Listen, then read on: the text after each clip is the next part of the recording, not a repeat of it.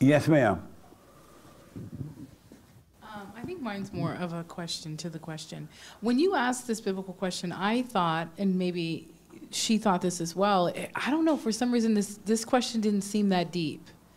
And yet, as we explore it more, it really is one of the deeper questions that you've ever asked. Absolutely.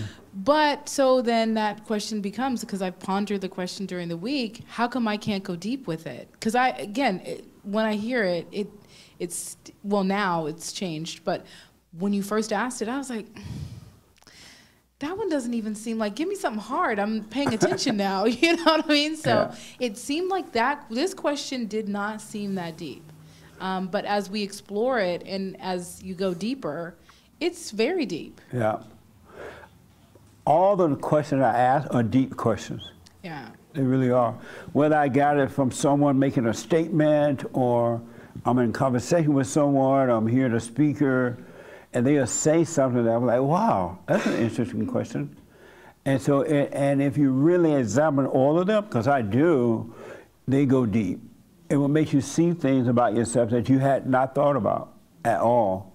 But they're all like that. They seem, some of them seem simple and not deep, but they really are.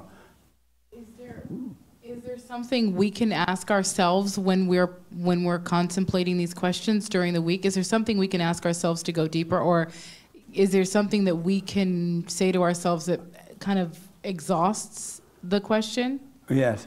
You can ask, wow, why am I afraid of anyone on earth? And then just start looking at yourself. Don't compensate with yourself about it.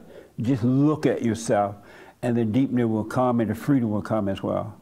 But you got to keep an eye on you. Okay. And as long as you're looking at what's happening inside of you, the answer will come. Okay.